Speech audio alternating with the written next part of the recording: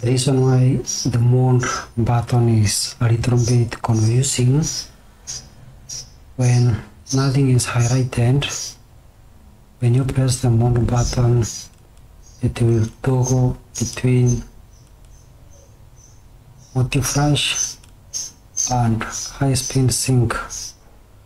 But then when you have, for instance, a highlighted, the mode button will toggle between off, TTL, manual, off, TTL, and manual. That is where sometimes you can't find the multi-flash, or if you are in multi-flash and you have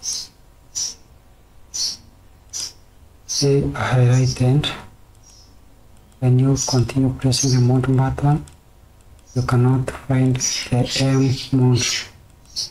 It means that if you cannot get to the M mode, first of all, make sure that nothing is highlighted by clicking set. Now the mode button will take you between multi-flash and high-speed sync, and you have to look at this icon here, this H icon which shows high-speed sync, and when you click, for instance, like group C, now you can have your TTL, M and off.